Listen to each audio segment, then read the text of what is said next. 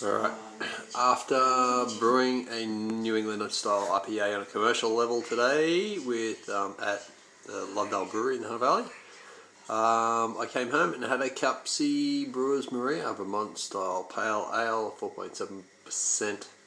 I can say with a lot of confidence it's pretty lively, and that was careful pouring. On the nose, lots of tropical fruits, plenty of hops, bittersweet malt. If I can get down past that foam, I can tell you what it tastes like.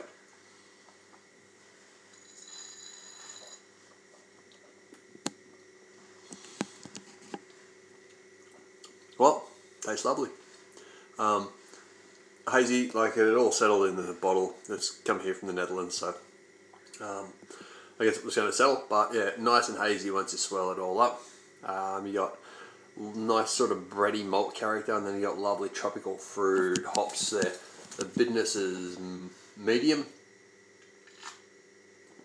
A little bit of extra yeast character once you stir it up. I'm not sure if it has that when it's clear. Yeah, nice, well balanced, hop forward beer. Like not too bitter. It's